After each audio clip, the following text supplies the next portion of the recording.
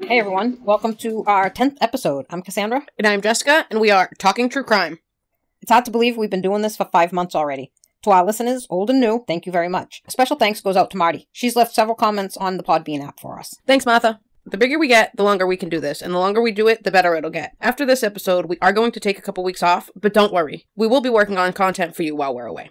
Episode 10 this week is on the Toolbox Killers, Bittaker and Norris. These two men were a volatile pair, and they seemed to bring out the worst in each other. They went on to become extremely sadistic serial killers, active during the 70s. Lawrence Sigmund Bittaker was born September 27th, 1940. He was placed in an orphanage because neither of his parents wanted children. Hearing that word's a little weird for me, because now we don't have orphanages. You have the foster care system, but it just sounds weird and sad. It is weird. You know that place down the corner of School Street? Franco-American. Yeah. Was an orphanage. Yeah.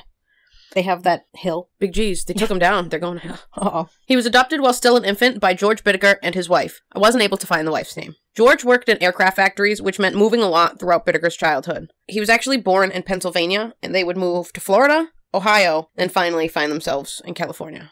Which those aren't small moves. I mean, Florida to Ohio is probably the closest. It makes you wonder, like, how many places in Pennsylvania did they move? Or was it just one place in Pennsylvania? And I also heard, while watching the episode on them from Wicked Attraction, moving a lot for a child is not the healthiest. Lawrence would have his first run-in with the law at just 12 years old. He was caught shoplifting and arrested. Over the next 4 years, he would be arrested multiple times for the same thing, shoplifting. He claimed these incidents were due to lack of attention he received as a child, which could not be true. The family who adopted him loved him, but they had work and stuff to do. Lawrence was said to be extremely intelligent with an IQ of 138, which is near genius level. In federal prison, he was actually given the test people take to become prison guards, kind of just for shits and giggles. Yeah, they just wanted to see. And he scored the highest in recorded history in the federal prison system. Although he was smart, he dropped out of school around 16, 17 years of age because for him, it was boring. Which I noticed some kids who are very smart like that and aren't challenged enough. That's why people move up grades, because if a teacher sees you're not being challenged enough, you're not engaged. And a lot of the people that are geniuses don't do well in school because they're not paying attention because it's boring. Yeah, you need to either up them a grade or they're too smart for it. Within the year, Bittaker was arrested for auto theft, hit and run, and evading arrest. He was sentenced to the California Youth Authority until he turned 18. At 17, while serving time, he was seen by a psychiatrist who described him as extremely hostile and manipulative. During a separate sentence, Bittaker was diagnosed with borderline personality disorder. Other things used to describe him were disconnected from reality, unstable with relationships, and an unstable emotional state. Bittaker would be released from the California Youth Authority at 18 years of age. Just days later, August of 1959, he was arrested by the FBI for stealing a car. He was sentenced to 18 months in Oklahoma, but he wouldn't be there long. His behavior got him sent to a medical center. He got released from there early, and in December of 1960, was again arrested for burglary and auto theft. He was sentenced to 1 to 15 years, but only served about 2 or 3 of them, and then he was released in 1963. This is a busy guy because he gets arrested many more times in the next 10 years, but in 1974, Lawrence Bittaker was arrested for assault and attempted murder. He stabbed a grocery store clerk when the young man accused him of stealing. He was stealing. What I also read was the guy who accused him of stealing watched him stick stolen goods down his pants. Oh, I'm sure. I saw you stealing. It wasn't me. Bittaker was convicted on assault with a deadly weapon and sentenced to the California Men's Colony in San Luis Obispo. Roy Lewis Norris was born February 2nd, 1948, in Colorado. He was born out of wedlock, and his parents eventually married to save face. Having an illegitimate or bastard child was looked down on those days. You bastard. Norris's mother was a drug addict and a housewife. His father worked in a scrapyard and was frequently working. I wasn't able to find their names anywhere. Both of us looked for them, but to no avail. It's almost like they made a point not to say them, because everywhere you read... I mean, some people ask not to be put into certain stories, so I guess... Yeah, but you figure someone's going to have a slip of the lip. Due to these issues, Norris was frequently bounced between foster homes and his parents. At 16 years old, while with his parents, Roy began talking to a female family member in a sexual manner. She kicked him out of the house, and she told his father. In turn, his father threatened to beat him. Because of the threat, Norris took his father's car, drove up into the mountains, and tried injecting air into his artery in an attempt to commit suicide. Does air in your artery really work? I don't know if you can do it that way, but I know there's a mechanism on an IV pump that if air gets into the IV line, the pump shuts off. And you have to unhook the IV, drain it until the liquid goes through and the air bubble's gone, and then hook it back up. Because if air gets into your blood system, that can go and stop your heart, because it pumps through your body into your heart. But I don't know if you can just, inject an air bubble into your vein. I think you would have to be fairly precise with that. You'd have to make sure you're getting a vein, not just stabbing yourself. And a big enough air bubble. Yeah, how big? I don't know. Like Lawrence, Roy also dropped out of high school, but he enlisted in the Navy. He was stationed in San Diego between 1965 and 1969. He was also deployed to Vietnam in 1969, but he never saw combat. After multiple sexual assaults, Norris was seen by a military psychiatrist. From this evaluation, he was diagnosed with severe schizoid personality and discharged from the Navy. It was also said that Roy had a hard time expressing emotions. Even anger, he would just let it sit and fester. In May of 1970, while out on bail for attempted rape in 1969, Norris attacked another woman. He hit her in the head from behind with a rock, and when she fell, he slammed her head into the ground multiple times. Can you imagine just, all of a sudden being hit in the back of the head with a rock? Imagine turning around and there's no one there. She survived, and he was charged with assault with a deadly weapon. For this, he did 5 years at a Atascadero State Hospital as a sex offender. I assumed he was treated for this. Upon release, he was deemed not a danger to others. Just 3 months after his release, Norris raped a 27-year-old woman. His insurance must have ran out, kicked him out of the hospital. Oh, probably. This got him sent to the California Men's Colony for forcible rape. When I read my sources, that's what it said. He was sent for forcible, that's what he was charged with, forcible rape. Yeah. Isn't all rape forcible? Not you're forcing someone to have sex and they don't want to. All rape is forced rape. Or do they mean, assault and rape? No, I would say, I want to refer to The Handmaid's Tale because I just watched that. They did rape the girls, but it wasn't forcible rape. They were more manipulated into, brainwashed into thinking. To me, that's still, all rape is forcible. Is rape. Well, but I guess that's what they mean. If you have to hold somebody down to do it. That's a weird charge. Rape is rape. These two twisted souls met in 1977 while both at California Men's Colony. As we know, Norris was in jail for rape and Bittaker was in for his attempted murder. While serving time, the two bonded over their sadistic fantasies. They actually planned out what they would do during their future murders while they were there. The ideas they came up with included rape, murder, and torture, and they also wanted to attack girls aged 13 through 19. Allegedly, one of each age. I don't know what that was about. I thought it was kind of weird, but they were 13, 14, 15, 16. Oh, they wanted one of each age. Is that when I saw on the documentary they had it written down in the ages, when they got That's that what they were age. talking about in jail, yeah. Oh, that's weird. Yeah. The video we were just talking about it's actually a pretty good show. It's called Wicked Attraction, and there's an episode on them. Yes. So, if you want to watch it. That was good. I started watching that. Bittaker was released in November of 1978, and he would get a job as a machinist. Believe it or not, as a machinist, he was making a 6-figure income. He could have just, been a rich man and moved away. Yep. Buy a nice house, get a nice car, have a nice wife. Norris was released a few months later in January of 1979. When he got out, he moved in with his mother, and he was able to get a job as an electrician because of his military experience. He was an electrician in the military, too. The two men bought a van, a 1977 GMC cargo van. They even gave it a nickname, Murder Mac. With the van, they patrolled the beaches from Redondo to Santa Monica. The men picked up hitchhikers, specifically females. In the beginning, they would let the girls go, but not out of kindness, instead to perfect their technique. Inside the van, they had a bed, tools, clothes, and a cooler for drinks. They used Murder Mac to patrol the beaches of California. They did this for about 3 months. Along the way, they'd take photos of and with the girls. They also found a remote road in the mountains that led to a fenced area. Bittaker cut the lock off and put his own lock on the fence, kind of claiming that spot as his hideout. On June 4th, 1971, the two men were at Redondo Beach looking for girls, to no avail. That was until they saw Lucinda Schaefer. Friends and family call her Cindy. She was walking, I assume home, from a church function that evening. She attended St. Andrew's Presbyterian Church. Bittaker and Norris offered her a ride home and some pot, and she refused both of them. Intent on getting Lucinda into the van, they drove ahead of her, and Norris got out to hide and wait. When Lucinda passed by the van, Norris grabbed her and dragged her inside. Things like this is, stories like this is what makes me, when I used to walk to and from work, because I walked there, I'd be on the phone during my conversation. I'd be like, oh, hey, I just turned onto such and such street. Yeah. And then I'd make take another turn and be like, oh, just so you know, I turned onto such and such street. And I usually stayed on the phone almost the whole time. Or at night, I used to call you all the time. Back in these days, they're just ringing the cowbell. Well, not quite that far. You have to actually go find a payphone, and when you found one, you had to make sure you had a dime. Not a dime bag, but a dime. Right. You probably could get a dime bag, but... Well, back to the story. Cindy fought back, but Norris was able to tie and gag her while Bittaker drove to their hideout. Once parked, Bittaker went for a walk while Norris raped Lucinda. When Bittaker was back, Norris was the one to take the walk while Bittaker raped her. The show Wicked Attraction says, she didn't cry at all, she only asked if she could pray. Allegedly, the men argued with each other about what to do with her, but eventually Norris attempted to strangle Cindy. He was unable to handle it, ran, and threw up. Instead, Bittaker, being the more dominant of the two, strangled her until she collapsed. She wasn't dead yet, though, so Bittaker wrapped a coat hanger around her neck and twisted it with a pair of vice grips until she stopped convulsing. To dispose of her, they wrapped her in a shower curtain and threw her into the canyon. Then they would continue to prowl for more victims. Cindy's grandmother called the police after she didn't come home that night, but the case went cold because the police had no evidence or leads.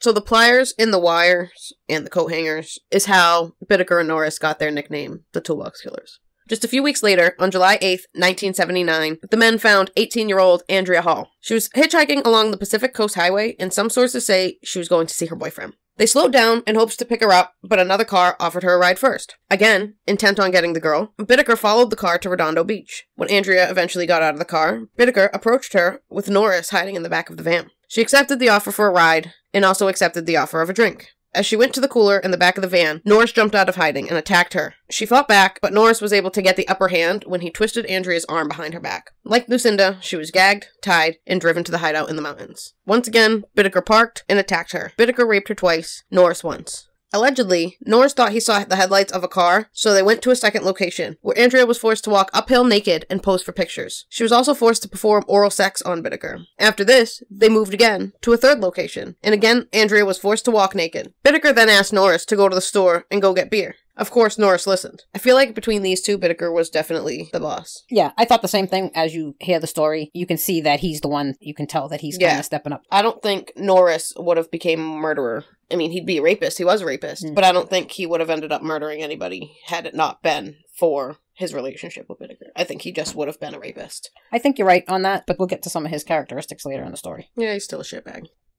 Norris explains that when he came back, his accomplice was alone and holding Polaroid pictures of Andrea. Bittaker showed Norris these pictures of Andrea, and she looked horrified. The pictures were taken after Bittaker told her he was going to kill her. Somewhere I also read that, I don't know if this was before or after the pictures, he made her, like, give me these reasons why I shouldn't kill you right now. And if she gave him a reason, he'd say that that wasn't a good enough reason, so she had to come up with another reason. He'd make her beg for it. Yeah.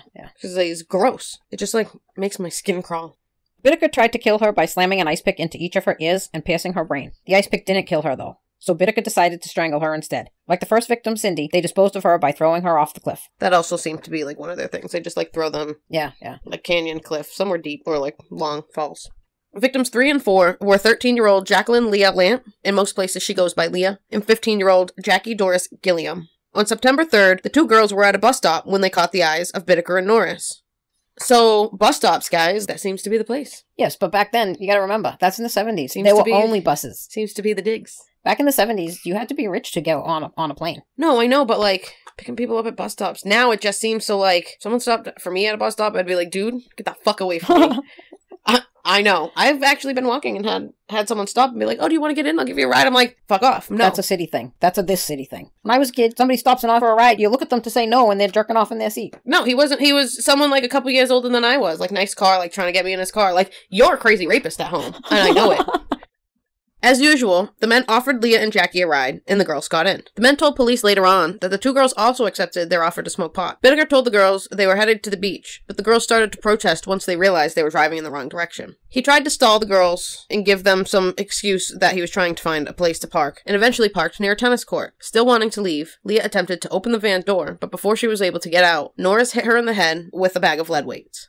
I also read somewhere else that it was a baseball bat. There's been a few different things, but he hit her in the head with something heavy and hard. The lead weights sound like it was a little bag with those fishing weights. You know, those big deep sea fishing weights? Yeah, and that's what it says in one of our books. Wicked Attraction, I think, said a baseball bat. That's why they can't exactly, okay, well, it could have been this or this at an autopsy. Like, a lot of these stories, unfortunately, come from, I know for Bittaker and Norris at least, a lot of this information comes from them. This caused a struggle, but Bittaker and Norris were able to subdue and duct tape the teens. The men realized there was a potential witness, so Bittaker quickly sped away. Luckily for them, no one called the police. I had heard that it was near the tennis court, and there had been somebody on the tennis court who may have saw them dragging her back into the van, or when she opened the van to get out, maybe he pulled her back in, and Bittaker, or maybe it was Norris, but looked over at the guy and said, oh, she's just having a bad trip, or something like that. Yeah. And pulled her back in. I've read that somewhere, too. They would drive to their usual spot, and this time they kept the girls alive for 2 days. During all this, they recorded the rape and torture of the two girls. I read that part of it captured Norris raping Jackie and forcing her to roleplay as his cousin. They also stabbed her in the breasts with an ice pick and used the pliers to rip off one of her nipples. I had a hard time reading that. Stabbing your actual breasts? Ouch. The men even took a nap that night, keeping the girls tied up, and continued to carry out their plan the next day. Leah was forced to strip and pose for pictures, and Jackie was forced to walk up the hill naked. They also took pictures of her. It's like part of their MO. Bittaker would try to kill Jackie the same way he did Andrea. He stabbed her in the ear with an ice pick. When this didn't kill her, both Bittaker and Norris took turns strangling her until she was finally dead. They then focused their attention on Leah. To kill her, Bittaker started to strangle her, and Norris smashed her in the head several times with a sledgehammer. When I first heard sledgehammer, I'm thinking like this big sledgehammer, but it was a handheld sledgehammer. Yeah, like still a heavy. mallet-sized sledgehammer. I mean, it was probably 4 or 5 pounds. Yeah, because I don't think you could swing a real sledgehammer inside that van without smashing your van to pieces. Right. Yeah. They would do again what they did to the others and throw both girls off of a cliff. Apparently, when they found the girls, Jackie still had the ice pick in her head. Both girls were reported missing, but again, the police had no evidence to go on, and no witnesses came forward. A couple of weeks later, Sunday, September 30th, Bittaker and Norris were trolling the beaches again. This time it was Robin Robeck who caught their attention. A few sources say it was Robin Robeck, and some other sources say that it was Shirley Sanders. I also noticed a discrepancy in when they talk about the guy who we'll talk about later. Whatever source says Robin says Joseph Jackson. Whatever source says Shirley says, what was that? Jimmy Dalton. Jimmy Dalton. I'm wondering if that's because maybe the guys said, like maybe Bittaker and Norris both said something different. Maybe it was something that didn't happen and they're just making up. Me saying this is all speculation, but it could just be, it's in the story because it's in the sources of something that happened, but it could have been something they just said, or they could have both said different names to not... Well, it's more likely they said coincide their stories, or just, you know what I mean? Right. The men offered Robin a ride. She declined, but they sprayed her with mace and dragged her into the van anyway. She was raped by both men, and due to their carelessness, she was able to escape. She reported the incident to the police, but because she could not identify the men or the license plate, they had a tough time pursuing it. Yeah, so they did pursue it, but they didn't have much to go on. I wouldn't say she's not a credible witness, but they don't have pictures to show her, and they don't have a license plate to look at names. Right. And I'm sure that I would not be looking back at the car when I run away from the van. Right? You're not going to sit there and scribble down a license plate. No. But everything happened so fast. Like they say, oh, it was almost like time stood still. No, it's happened really fast. It took a month for the two men to strike again. I assume this was because they probably thought police were coming for them at this point. Oh, definitely. Like, a witness at the tennis court saw you, and now you... let this girl go. Or this girl got away. Right? Due to your carelessness. Because you were probably fighting with your accomplice about who gets to do God knows what to who. Well, we know who. On October 31st, San Fernando Valley, Bittaker notices 18-year-old Shirley Lynette Ledford leaving a Halloween party. He recognized her from a restaurant that she works at that he also frequented. Per usual, he offers Lynette a ride, and she accepts. But this time they did things a little differently. Instead of waiting to get to the hideout to attack her, they would do things on the move. This attack lasted hours and was audio recorded. In fact, the FBI uses this audio in trainings to kind of desensitize people to some of the stuff you can see. I think it's only a certain part of the FBI, not the whole FBI, right. But like a certain unit. We were able to find a piece of the transcripts, but not the whole thing. And I don't think you're able to find the audio either. I think it's hard to find because, one, it was used in a jury trial, and two, that's not something people should want to hear, so I think the FBI keeps the audio for that. Yeah, I can imagine that would be why, out of respect for the well, there's certain and tapes... out of respect for the family, certain things aren't released. No, there's certain things the FBI will never release. It's none of your fucking business. But we are going to go through a bit of the transcripts, because it kind of explains what was going on during the attack of Shirley Ledford. It's part of the story. Be aware, it is pretty intense, but we won't be reading the whole thing word for word. It starts by Bittaker saying, "Say something, girl," and then she responds, "What do you want me to say?" She cries while he slaps her and tells her to scream louder. In the tape, you hear her being beat and forced to perform oral sex on Bittaker. He forces her to act like she wants it, despite her cries. Bittaker then takes out pliers, and he twists at her breasts, nipples, and labia. In response, you hear just high-pitched screaming from Shirley and cries of pain. Through all this, he continues to tell her to scream louder, and at one point, he asks her, "Tell me what you want, girl." And he says, quote, "You want nothing more than for me to come," unquote. He forces her to scream over and over again. In the tape, he's like, "Scream louder, scream louder, scream louder." Like, that's, I mean, part of why we're not reading it word for word. It would take so long, but a lot of it's very just repetitive beatings and screaming and... Yeah. At one point, Bittaker asks, "Hey girl, you want me to put this pair of pliers up your cunt?" Throughout all this, you can hear Shirley scream while she's being beat. Bittaker inserts the pliers into her vagina, which tears her and causes her to scream out in unbearable pain. There's more exchange between Shirley and Bittaker, mostly him asking, "Where do you want me to come, baby?" over and over again, in which she replies with, "No, come, no, inside, me, no, no, no," with screaming and crying in between. He also assaults her rectally with the pliers, which again causes her to tear. It's almost like she was just saying words. How could you comprehend what you're saying or even what he's asking you at that point? When you read it in full, she's just screaming out whatever words come out of her mouth first. As he's beating her and assaulting her, he's asking her these questions over and over and over again, screaming at her louder and louder, forcing her to scream louder and louder, like... incomprehensible at that point in your brain. Parts of your brain, through that much stress, are just going to shut off because you're in fight or flight mode now. At one point, the recorder is shut off. Norris and Bittaker switch places, and Norris turns the recorder back on. Because she was torn up by pliers, he forced her to perform oral sex on him. Norris tells her, "Make noise there, girl. Scream, or I'll make you scream." And she responds with, "I'll scream if you stop hitting me." She continues to scream as Norris tells her, "Keep it up, baby," as he's beating her. You hear him grab the sledgehammer, while Shirley continuously begs and screams, "No, no, no." He smashes and breaks her elbow. You hear her screaming and begging. She begs him not to hit her again, but he hits her again and breaks the other elbow. Again, you hear her high-pitched screams of pain as he continues to hit her 25 more times in the elbows. The elbows hurt just to, like, bang on the bureau as you're walking past. The elbow's on my kneecap. Oh.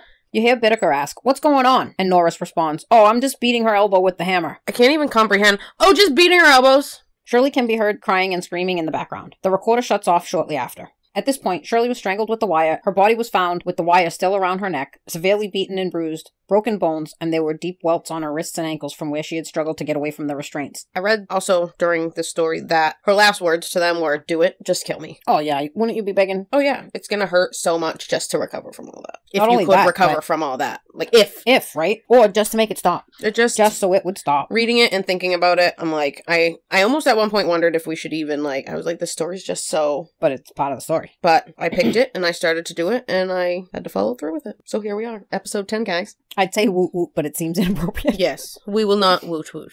She was tossed onto the front lawn of a suburban home. She was found by a jogger the next morning. There were no leads in the investigation until a jailhouse snitch came into play. Normally, I wouldn't like a jailhouse snitch. Oh, I never like snitches. You always think they... Not because, like, oh, snitches get stitches. But, No, because that too. But they could just be saying stuff to get time off. They're already in jail. Right. And sometimes they can either exaggerate or take a real story and put somebody else's name in it to suit their benefit or whatever.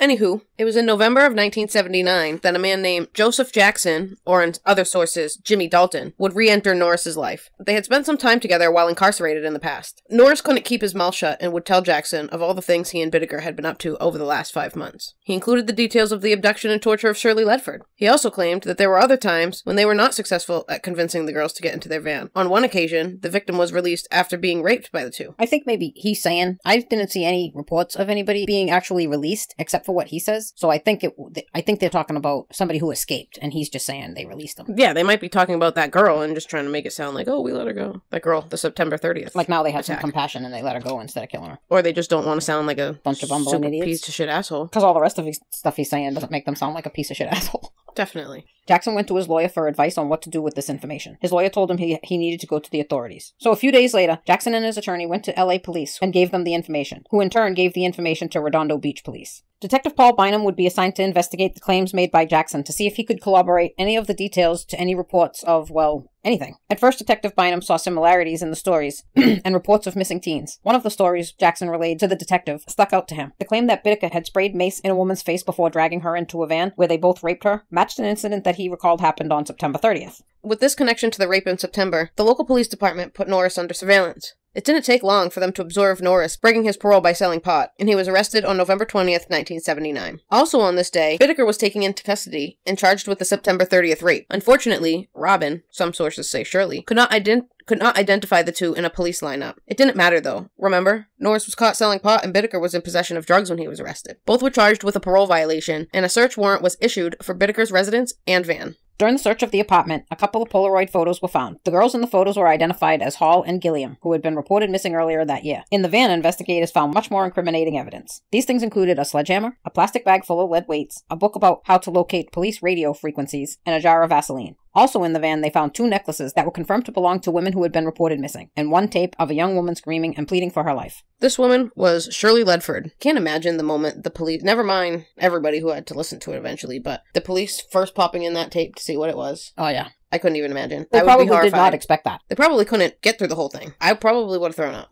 It was Shirley Ledford's mother who actually identified the voice as her daughter, which is heartbreaking. The 2 men heard on the tape mocking and threatening her while they were obviously torturing her were identified as Lawrence Bittaker and Roy Norris. The disturbing discovery of several bottles filled with some type of acid confirmed that the sadistic nature of their crimes would have just gotten worse. Bittaker later confessed that he had planned on using the acid to torture their next victim. In Norris's apartment, they found Shirley Ledford's bracelet, which was ID'd by her mother. That was taken as a souvenir. Between the 2 residences, over 500 Polaroid pictures were taken as evidence. You have to think back to when they were doing their test runs. They were just taking pictures with girls that they didn't do anything with. They were just seeing how far they could push it. Kind of doing their own version of profiling of who they can pick out, probably. Yeah, and what things they had to say to get them to do what they wanted them to do.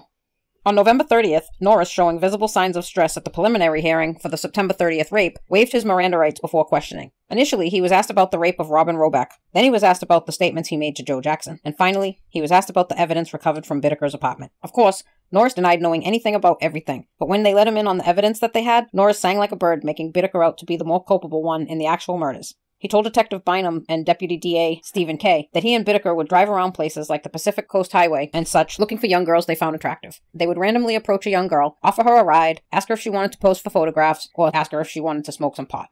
Norris claims that most of the time they got rejected and could not get the girls into the van, except for 4 who Norris said climbed right in, later to be murdered, and one, the first, was grabbed by force. Norris admitted to beating Leah Lamp, the youngest victim, with a sledgehammer while Bittaker strangled her. He also admitted to repeatedly hitting Shirley Ledford in the elbow with the same sledgehammer before strangling her. He confirmed a detective's theory that the acid they found was going to be used on the next victim, and he also confessed that Bittaker had gotten more and more deranged and sadistic with each abduction, and that the last victim had just begged them to kill her. In Norris's confession were many things that could be corroborated with the evidence or facts. For instance, he knew the first victim was taken after she left the church and that her shoe fell off during the abduction. He also knew that Shirley Ledford was part Hispanic and that prior to October 1979, Bittaker had asked her on a date, in air quotes, and she rejected him. I believe that the asking to date was while she was working at the restaurant that he frequented. Yeah. Probably just being a weirdo. She was saying, oh my god, this weirdo's hitting on me, and he thinks it's asking her for a date. And she's probably having to be nice because she's a waitress. Yeah. On February 7th, 1980, in a statement to the press, LA County Sheriff Peter Pitchess announced he was seeking 5 first-degree murder charges for each of the 2 men. He also stated that of the 500 pictures confiscated during the execution of the search warrants, 60 women were identified and located unharmed. In fact, most didn't even know they were being photographed. Another 19 were identified as women or young girls who had been reported missing. It should be noted that there is no conclusive evidence to suggest that they were killed by Bittaker and Norris. But I will also mention, around the same time, there were multiple active serial killers in California at that time. I don't remember which. I want to say it's the Hillside Strangler, but there was like 2 people called that, so I'm not sure. But one of the active serial killers was arrested, I think a day or 2 after Shirley was found.